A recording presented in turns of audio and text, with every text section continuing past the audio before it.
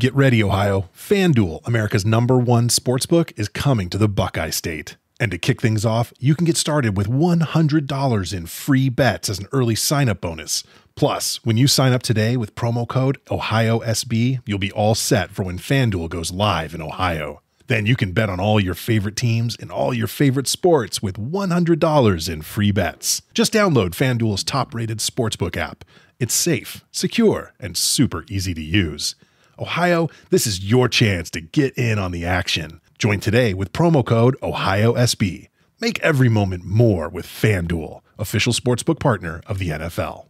21 plus and present in Ohio. Bonus issued in non-withdrawable free bets that expire 7 days after FanDuel accepts its first real money sports wager in Ohio on 1/1/23. Unique user identity verification required. Offer ends on the go-live date. Restrictions apply. See terms at sportsbook.fanduel.com. Gambling problem? Call 1-800-GAMBLER. This episode is brought to you by Dragon Ball Legends, the ultimate Dragon Ball experience on your mobile device. Dragon Ball Legends is the first card-based fighting mobile game based on the widely popular Dragon Ball anime series. It features Dragon Ball art recreated with high-quality 3D characters and environments, and the official voices. Play as Shallot, the original character of Dragon Ball Legends, and experience a new adventure with Goku and all your favorite Dragon Ball fighters. Intuitively control your fighters. Use simple card-based attack gameplay to unleash combos and amass enough energy to trigger the powerful team-based attack. From Kid Goku to Beerus, you can collect and train all your favorite characters. Fight in real time against Dragon Ball fans from around the world. Battle in friendly matches or compete in leagues to rank up the leaderboard. Unite with friends to defeat powerful foes in co-op. And now, Legends Festival is on, so you can get up to 300 free summon tickets. Are you ready? Download Dragon Ball Legends today. Available for free on both iOS and Android devices.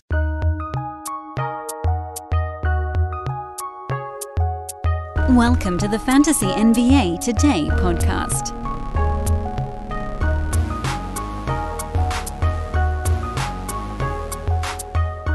We're 25% of the way through the season, and the great leveling has leveled.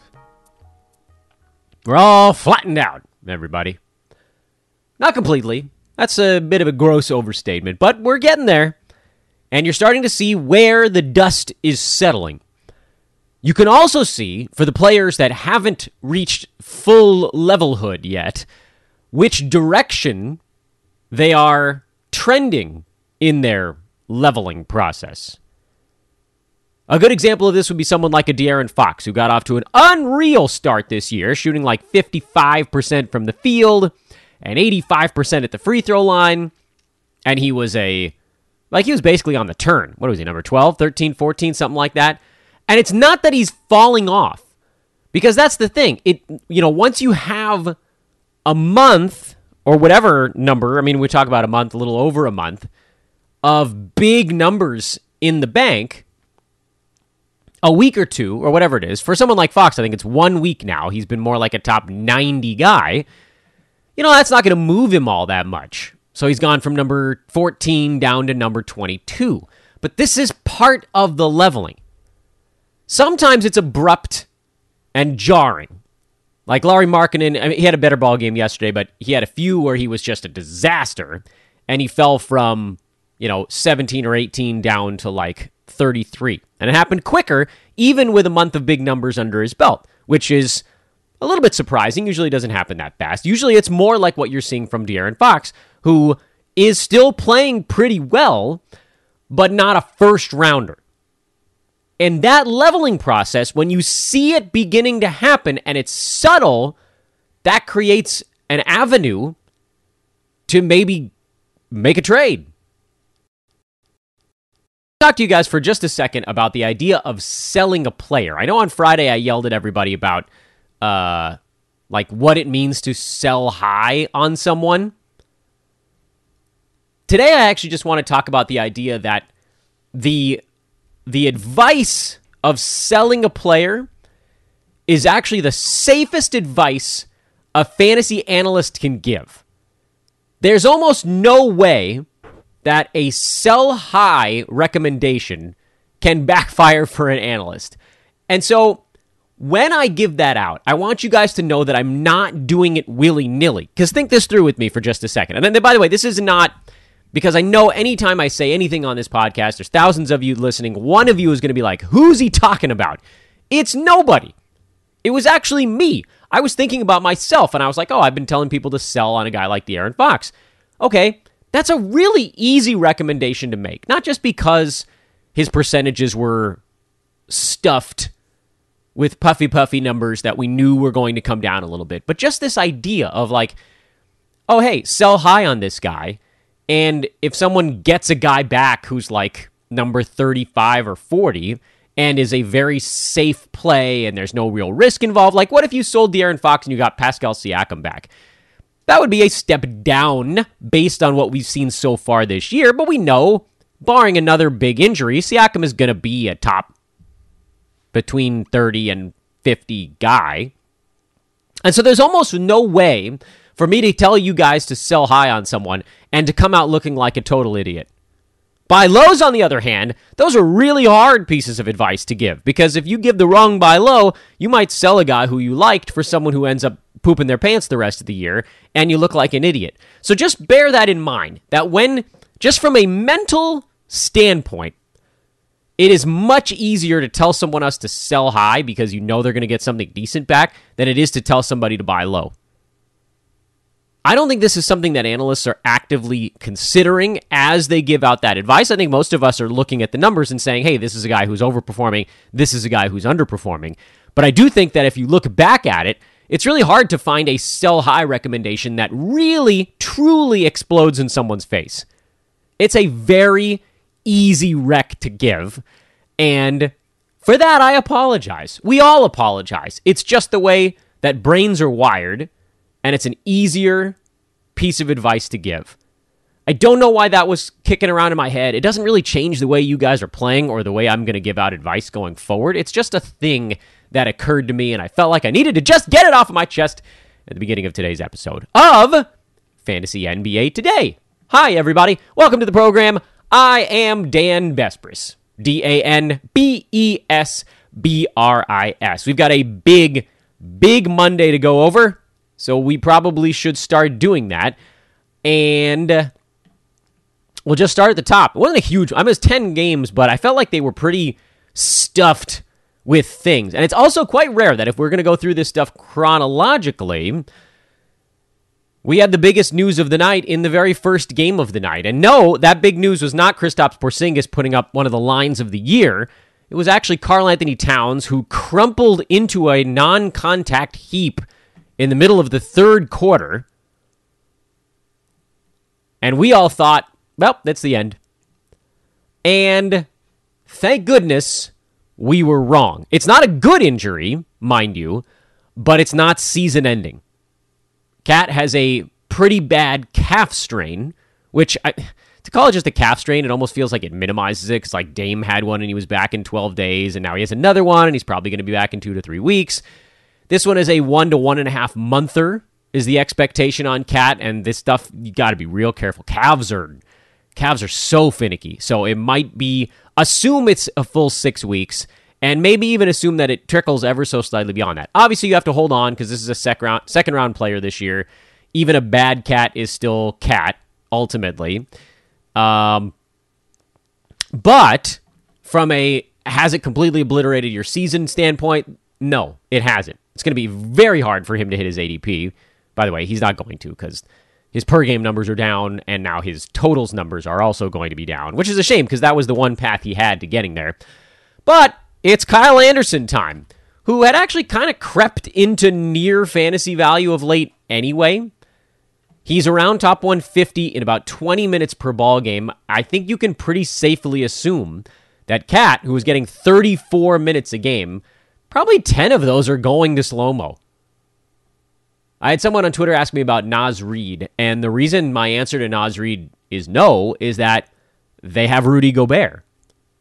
And I know what your follow-up question is. Dan, they had Rudy Gobert before, and they played Cat right next to him. Yeah, that's because Cat is Cat. He is an all-star level offensive talent who is, at times, not great on defense. But they figured, screw it, Cat's so damn good, we can make Cat and Gobert work together. You just put great players together, whatever they're great at, it'll somehow figure out a way to fit. Naz Reid has a decent fantasy game, mind you, but he's not a great player. He's a decent NBA big man. They are not going to shoehorn two bigs together to get Naz Reid a bunch of extra playing time. He'll get some. No question, he'll get some because now he's the backup center behind Rudy Gobert instead of Cat being the backup center behind Rudy Gobert. So Naz is definitely going to get more playing time than he got before. But, we're talking about a guy, if we're just exclusively focused on Naz Reid, you're talking about someone who went from very few minutes to relatively few minutes. He's going to go from 13 minutes a game to 19 minutes a game, which, by the way, because of his fantasy stat set, does actually put him kind of close to value, but not at value. On the other hand, and we actually saw this before, because Cat missed, 2 games? Was it 2 games earlier this year? It wasn't much, but Slow-Mo slipped in there and played 31 minutes in one of them.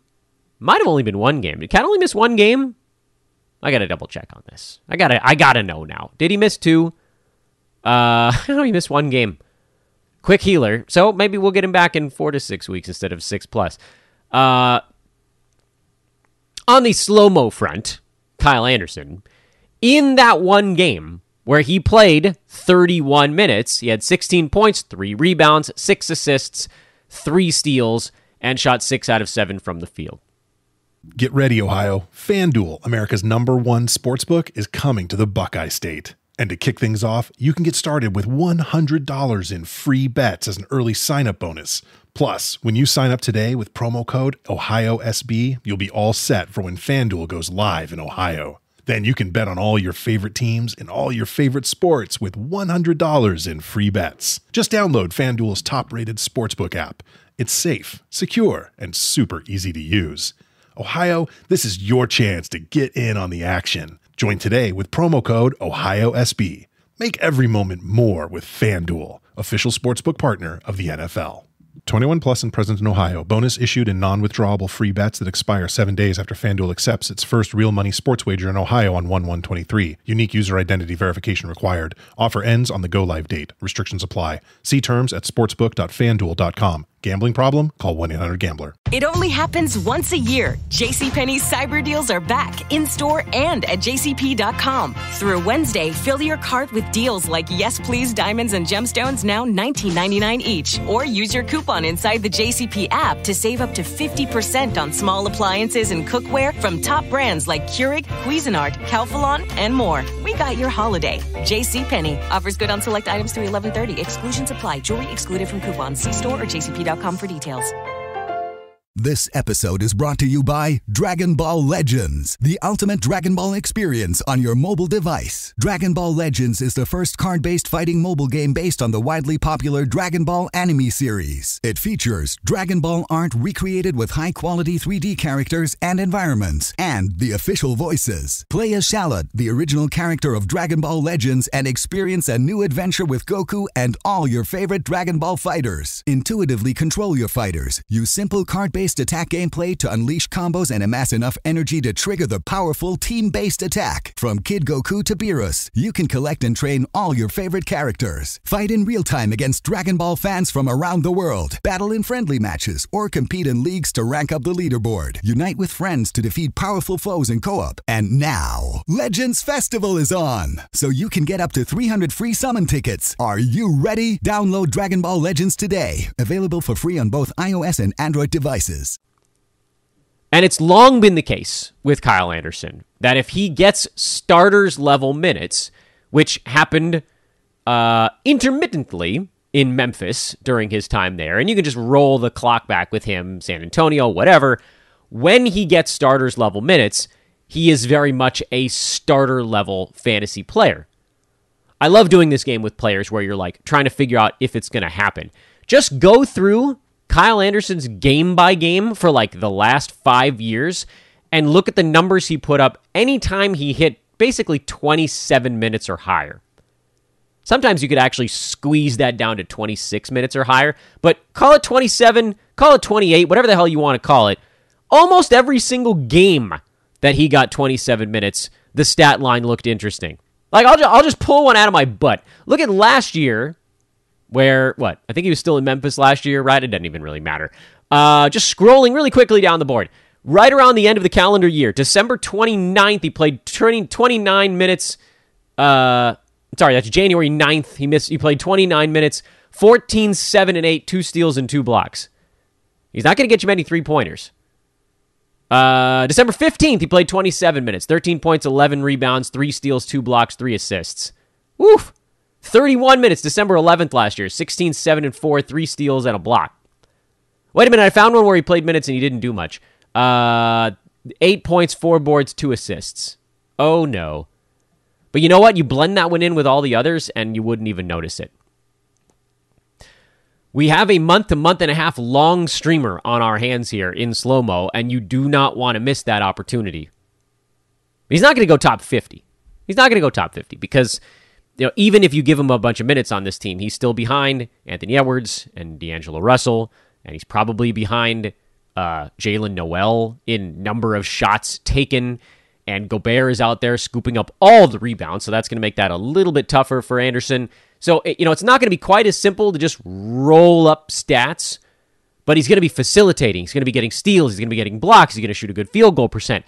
There's a lot to like about what slow-mo should be able to do over the next month and a half. So add him in as many places as humanly possible.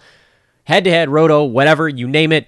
It's an opportunity to get someone who can probably roll top 80 for a while. I mean, that's a 7th-round pick. Get a free 7th-round pick for a month and a half on one roster move. That's just good news all the way around. Just realized I had a super weird volume issue going on with the show. Hopefully that got sorted out. And then we can rumble along. Atlanta, thoroughly uninteresting fantasy club. So, nothing. Philly, slightly more interesting fantasy club. Joel Embiid came back for the Sixers. That rendered B-Ball Paul unusable. You can go ahead and move along from that stream. D'Anthony Melton, the same process again with him, where he's trying to figure out what his role is. Every time something changes around him, Melton's got to figure out what the Swiss Army knife deal is going to be for him. He's still very much a startable asset. He's great. Shake Milton's been rolling lately with no Tyrese Maxey. Keep that going. Those two guys are very easy streams. Nothing changing there. Cleveland. I think they probably need some of their big men back. There hasn't been an obvious pickup here. There was a brief fleeting hope that Dean Wade could do enough, but nah. Donovan Mitchell finally had a slower ball game. He dropped out of the first round yesterday. He's now number 13. Most likely he will continue to trend in the downward direction.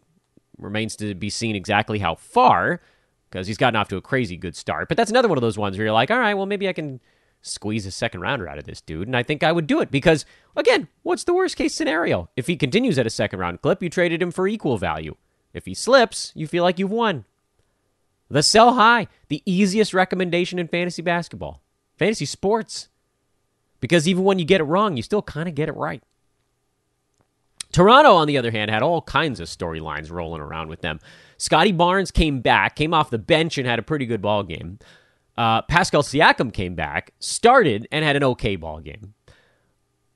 Gary Trent shifted to the bench and actually had a slightly better ball game as a reserve. Still played 26 minutes. I think I'd like more, but, it is what it is. Thad Young continued to start, and they got a win, so it's possible they might just keep rolling with this one. Thad Young still started. No steals for Thad. He was basically a steal or two away from this being actually the exact kind of streamer line that I would have wanted from him. Good percentages, 7 rebounds, 3 assists. Just needed a steal from you, Big Thad. Hang on to Thad Young. This is a good stream. If he's starting, I'm rolling with him. I mean, it feels like there's a weird chance that they just kind of let Thad start. Precious Achiuwa would be the one guy you look at, you're like, could that dude take Thad's spot? I don't know that he will. Achiuwa's not that big. I know they got him playing center, but that is a longer player. I would argue better defensively. Maybe better offensively, too. Maybe this is something that sticks. We might be squeezing a real long effort out of Thad. Well, we'll see. I thought for sure he'd get moved to the bench here. Juancho Hernangomez started at small forward. If your retort was, hey, where is Scotty Barnes going to go when he starts? You take Juancho's spot. Now, if Trent moves back into the starting lineup, They would shift Siakam up to center and Thad moves back to the bench, at which point I wouldn't stream him anymore. But if they like this look of Gary Trent bench gunner, Thad might get to start for a while. We shall see. The one player that definitely took a hit in this one was Chris Boucher, who still got 22 minutes, but didn't really get to do anything with them because there were a lot of guys that do stuff on this club now. And with two of those do stuff guys coming off the bench in Trent and Barnes, it kind of took the thunder out of Boucher's, hey, I'm the guy who comes off the bench and does stuff routine. If you notice, we're playing a little game of who does stuff with Toronto. It's not a fun game. Or it's maybe a kind of fun game, but the title stinks. Game needs a new name. Regardless, I think you give Boucher another game on your bench because 22 minutes actually oftentimes is enough for him, but I'm not going to get too attached there because guys are coming back, and if Otto Porter or Precious Achiuwa shows up, then you know that thing's going to get blown up. Charlotte needs help. Someone please call a hospital for this team. LaMelo Ball, Dennis Smith Jr., Gordon Hayward, Terry Rozier. 4 starter-level guys, I don't know if you want to call Dennis Smith Jr. an actual slated starter for this team, but you could, are out. Certainly at least 3, if you want to look at it from that perspective. And it's left the team a bit hamstrung, to say the least. Theo Maledon, 39.5 minutes, 11 points, 4 boards, 8 assists, 3 steals. If all those guys are still out for another ball game, you definitely start Maledon. We don't have any additional information on them right now. Rozier was just dealing with a flu, so it's quite likely that he's back at some point this week. Question is, would it be tomorrow? Which is an overload day, but man, I'd carve out space for Maledon on an overload day, provided you can handle what's probably going to be a little bit of an ugly number in the turnover department. But pretty much anybody that's upright on Charlotte right now probably needs to be started, with the possible exception of Mason Plumlee, who, come on guys, I did warn you about this. He runs warm for a couple of weeks. Everybody's like, come on, Dan, you got to get Plumlee on your list. He's got to be in there.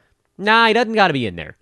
He's a stream type of guy. He gets hot, things work out better. He, by the way, also benefits from having a point guard out there, as does Terry Rozier when he's in. Those guys need somebody to get them a little bit open sometimes. More so Plumlee, to be sure, but it's a thing.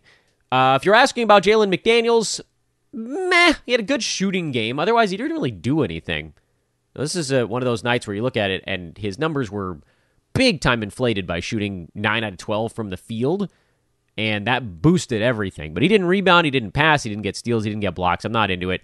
Oubre's a go. Again, Maledon's your streamer here. PJ Washington's a go. And that's the ugliness on the Charlotte side. Boston, you can mostly throw this thing out. They gave Jaylen Brown a night off. They're trying to do that against the crudder teams of the NBA. And Marcus Smart, with a massive, massive game, finally pushed himself inside the top 100. Thank the Lord. Derek White, he's a start these days. I know that there are guys out. That makes it an easier call, but he's just a start anyway. Brooklyn beat Orlando, as they should. Kevin Durant decided he wanted to give Kristaps Porzingis a run for his money in fantasy line of the night. Devin Booker did too. We had 340 burgers yesterday. That was pretty sweet.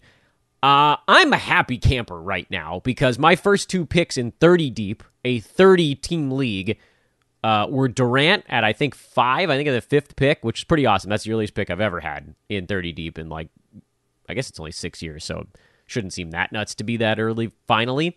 But then Porzingis coming back at pick 55 or 56 or whatever that would be, coming back in the second round. Oh, man, was that a good night for Dano's 30-deep team. I'm in a Yahoo Public League where Nick Claxton got dropped. That's the dumbest drop I've seen in any of my leagues all season long. I don't know who did it, but I'm putting in a fat waiver bid on that dude. Because Claxton is a 75 guy or higher rest of season, and ain't nobody coming for his minutes. Ben Simmons also left this game in the second quarter with knee soreness. There is no obvious pickup here. Joe Harris got extra minutes in this ball game, but if Seth Curry's running hotter than Harris, he would get those minutes. You're rolling the dice. There's like a probably 60-40 chance it's Seth Curry and 40 that it's Joe Harris, but that's not a percentage I want to take a shot on. For Orlando, the Bull fever dream continues. Gary Harris had a good ball game, but I'm not dealing with that outside of, head-to-head leagues. Maybe you pick them up if their schedule's good for a few days, but Roto, no chance. Franz Wagner was solid. He's been more like a 75 range guy after a slow start. Paolo Banchero keeps killing you with free throws, turnovers, and sometimes field goal percent. He's much better on the points league side. And Caleb Houston played 31 minutes, but that's very much a tree fell in the forest type of scenario. Oklahoma City, the roulette wheel spins. Spin, spin, spin. Round and round it goes. Jeremiah Robinson-Earl is where the little roulette ball. What do they call it? Do they call it a ball or do they call it a pellet? Do they call it a marble? Well, it landed on Robinson-Earl, who has actually kind of quietly been pretty close to fantasy value lately. We talked about that at substantial length on Friday's podcast as a guy who's like, all right, look, this dude is like kind of grinding up against fantasy value. Thank you for that like 8th grade middle school dance reference, Dan.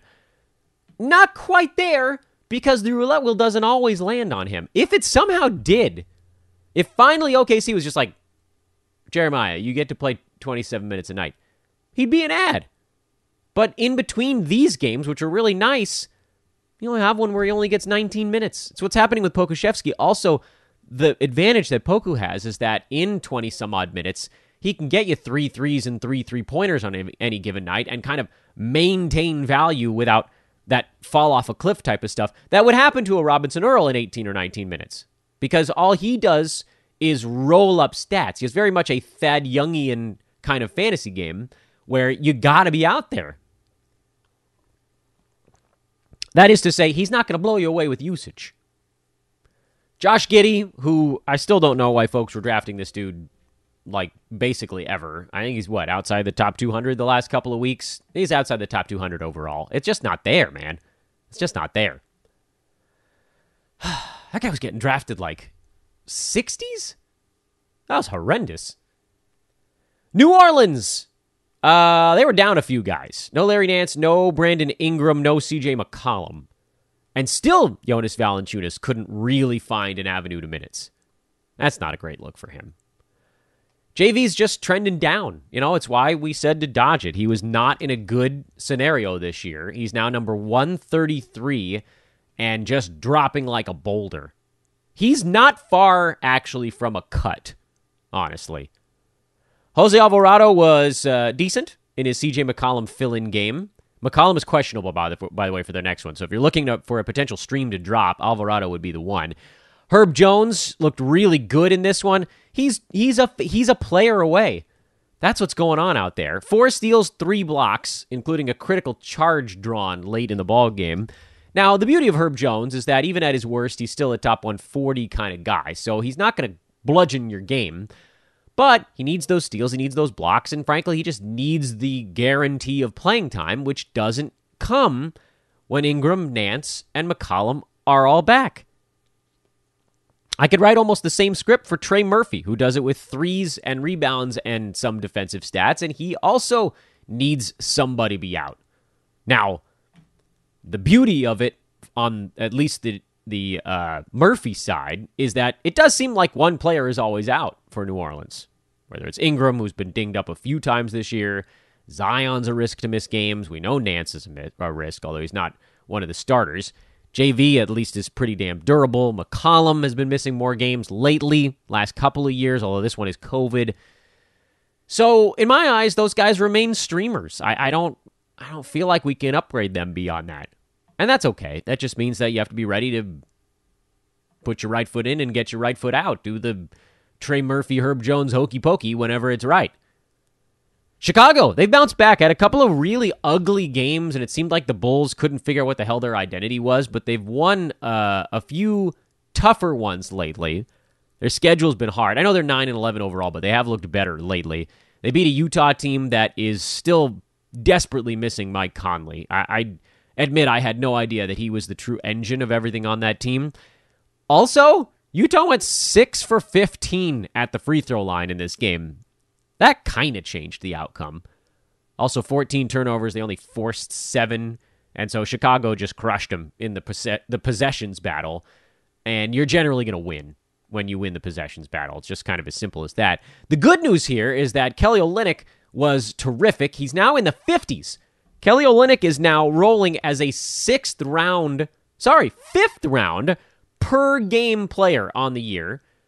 He's also played in, I believe, every single one of their games. That's 23 for 23 on the Utah side. Let me make sure I'm getting that right. Yeah, all 23 games for the Jazz, who have, by the way, lost 5 in a row now.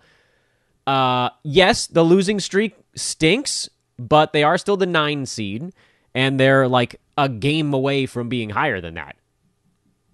Thank you for that brilliant assessment, John Madden. Basically to say, Conley comes back, they win 2 or 3 games in a row. They could jump from the 9 seed to like the 4, and it really wouldn't be all that surprising because the West is bunched.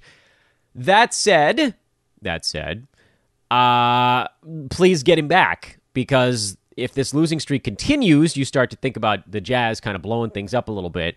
And for a stretch there, it felt like we might get a whole year out of Olynyk and Conley, guys that we drafted with basically just the goal of squeezing 3 months out of them, if that, to start the year. Well, it's been brilliant. We'll take what we can get, and let's just keep hoping for good stuff.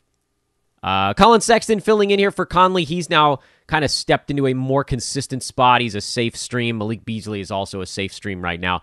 Jared Vanderbilt, they've capped him out in the mid-20s in minutes, which does kind of cap his value more near 100 range, and that's a disappointment, I'll admit it. And that's what's going on out there. Denver blew out Houston. Still no Michael Porter Jr., still no Bones, who I think will probably be back for their next ball game. I can't imagine his cold flu will keep him out much longer. Bruce Brown, still a stream as long as dudes are missing. Aaron Gordon, still, well, a weird ball game yesterday. I don't talk too much about Gordon. You know he's not someone that we target on this pod anyway. Jamal Murray, looking a lot more like himself these days. I think Gordon had some foul trouble. Jokic, basketball, once again, looking way, way too easy. I'm going to say it again, and at some point I'll just shut up about it. It's not we. You all that are yelling at me about Tari Eason, you're just a little bit too early. Please take my diction, my word choice there, very seriously. I'm saying 2 words about Eason. Too early. That's it. Not that he's not good.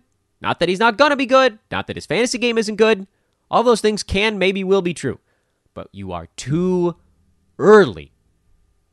If I have to answer questions about everybody else that's in the 120 to 150 range, should I drop them? And with this one, it's should I add him? It's very weird. I get it. There's different storylines on these guys. Maybe he does trend up as the season goes. He should, because the Rockets are still in tank mode, as they should be. Go 1 more year for Wembanyama and then see if you can get it turned around after that. We're too early. I hate squatting on players when you don't know. There's no finite timeline. It's different than stashing an injured dude where you're like, all right, he's going to be back in 2 weeks. Finite timeline. Well. Phoenix beat Sacramento. Good ball game. Devin Booker had the other 40-burger we were talking about, and that meant that his teammates didn't have to do very much.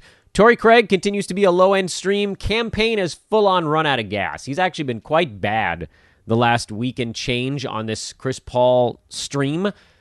He is not a must-stream player right now. There's a very real chance that he bounces back in a game coming up if Paul's still not ready to go. But Cam Payne is not inside the top 200 over the last week, and that's, in my estimation, because he's just sort of not built to be a long-time starter. Also, his fantasy game is only kind of okay. He's mostly points, assists, threes, and the field goal percent is usually pretty low. And we got a lot of good stuff out of him before the tank ran empty. But the tank is empty. Chris Paul, please, get your stinking butt back in there. Sacramento, we already talked about how De'Aaron Fox is cooling just a little bit. And, again, don't be too surprised there. He'll level off, and then everything will be fine. Malik Monk had one of his mega games, and if you can pick out the day that's going to happen, congratulations. I can't, so I won't. And then Indiana, Andrew Nembhard, a game winner. The clock expired just as the ball left his fingertips, and the Pacers beat the Lakers 116-115. No big storylines in this one. Benedict Mathurin had a nice ball game, as players do when they take on marquee teams like the Lakers. I think the only real notes, first of all, Tyrese Halliburton is on a serious run, but what do we need to say about a first rounder? He's a first rounder. Miles Turner's rolling. And then, like, the young bigs with Indy, you just don't need to hold them. How many days in a row do I need to say that? Doesn't matter. I also told you guys TJ McConnell's job was not safe enough. You saw why. I know I get stuff wrong. I'm fully aware. I'm not going to get every single thing right. But you guys, you have to trust me. I watch enough of this stuff for enough years. And I make notes of these things where I think a lot of folks have the short-term memory stuff. And they're just like, what about now? And I'm like, no. Come on. We've seen this. We've been down this road. My big takeaway from this ball game, because there really wasn't much that changed for me on the Indy side from what I said on yesterday's or the day before's podcast, LeBron tweaked his ankle early in this ballgame. He actually got off to a hot start. I think he hit his first 3 shots. He had 7 points. First 7 points of the game for the Lakers, and then just went ice cold the rest of the way. And maybe we can blame it on the ankle. I don't know. But LeBron was a -7 in a game the Lakers lost by 1. And it's not a surprise right now when that happens. Austin Reeves, +6. Once again, one of the best marks on the team. Russ was a +1. AD was basically a break-even. He was -1, I think, in the ballgame. LeBron is actually the reason why the Lakers have lost some of these games, which is just not something we've ever said about Bron before. And yeah, he dealt with a foot thing, and then a groin thing, and now an ankle thing.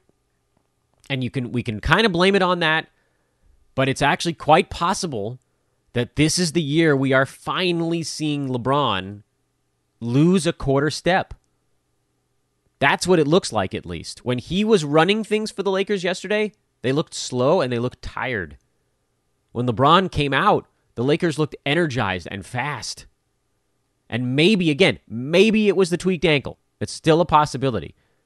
But I also think that it's probably time that, I had LeBron as a per-game first-rounder set to miss a bunch of ball games. He was one of those lean roto kind of plays that we talked about before the season started. I thought getting him in the second round was a good deal because he probably beats that per game and then misses some games and comes out and, by totals, he probably ends up somewhere near his ADP.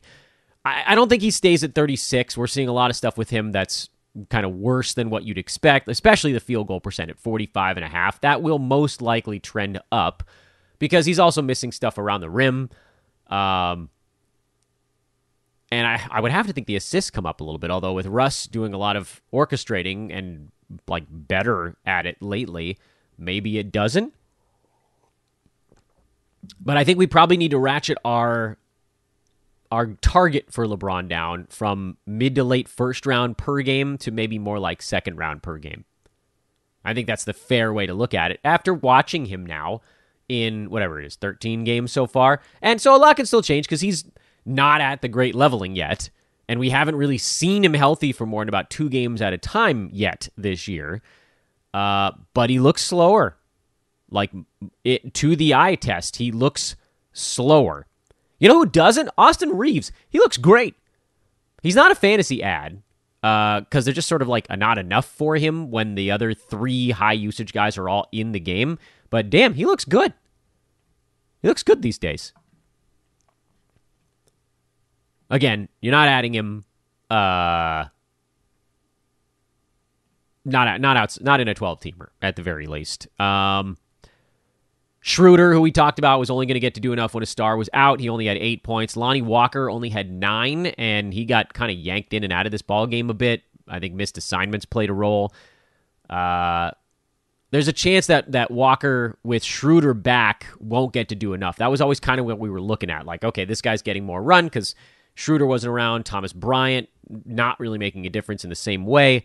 But now that Schroeder's in there, I don't know if there are quite enough shots for Walker. I mean, certainly you'd hope that with LeBron, if he's going to take 22 shots, he better be making some of them, and he really wasn't yesterday. That was a bad game for Bron again. So weird to keep saying that over and over again. Hey, we got a prize to give away. We're going to be doing it over on the Twitter's side. It's from our buddies at Manscaped.com. Hope you guys got something from Manscaped during their Black Friday or Cyber Monday deals. You can still, however, get something at Manscaped.com using our promo code ETHOS20 to get 20% off and free shipping. I saw a number of you guys on Twitter that reached out about this prize, saying that you were thinking about getting something from Manscaped anyway. And maybe that's what you'll do if you don't win the prize. So hit me up over on social media at Dan Besbris. I have my most recent tweet. It was sent like just after 11 o'clock a.m. Pacific time. If you want to try to hunt that thing down, all you got to do is make sure you're following and make sure that you reply to let me know you want to get in on the random drawing. Manscaped.com prize given away on social media today. Again, that is at Dan Besbris, DANBESBRIS. Let me do a quick on-air check to see if anybody rated and or reviewed the podcast in the last 24 hours. And the answer is no. Come on, guys. I need you. I need you guys. I need you to help me get to 850. Please. Maybe I'll bug some of you guys on social media that are reaching out for the prize. Sure, that's what I'll do. Squeeze these damn reviews out of you if it's the last thing I do. Check out some of our amazing premium products at Sports Ethos as well. SportsEthos.com, the website. Promo code BOGO to get 2 months for the price of one on any premium product at Sports Ethos, including but not limited to our Fantasy Pass, which includes premium Discord access, where you can ask questions of our pros 24 hours a day, 7 days a week, and my immediate reaction to anything that happens in the NBA long before it goes on social media. Folks, have a lovely short Tuesday. We'll do, whatever we need to do to prep for this short card over on social media tonight. Again, come hit me up at Dan Besbris on Twitter. Come get yourself entered in the Manscaped prize drawing. And if you don't get it, once again, Ethos 20% off free shipping with our buddies over at Manscaped.com. We'll talk to you guys tomorrow, everyone.